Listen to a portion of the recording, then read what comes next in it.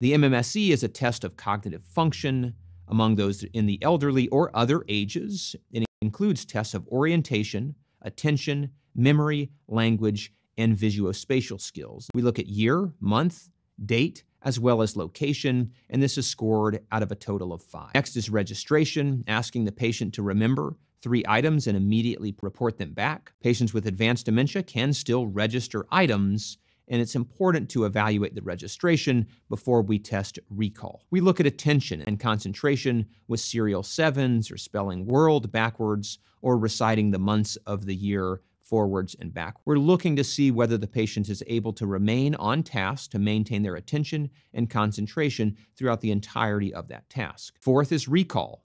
Those 3 words that we ask the patient to remember, can they remember them at 5 minutes? We're looking for short-term memory dysfunction. And then lastly, we look at naming and language, asking the patient to name and repeat, as well as follow commands, looking for issues with aphasia in this category and domain. And then the last domain is visuospatial tasks. And you can see the interleaving boxes, pentagons that are drawn here, and the patient is asked to reproduce this image. In terms of scoring, we score the MMSE on a scale of 30. 24 to 30 indicate no cognitive impairment. 18 to 23 indicates mild cognitive impairment.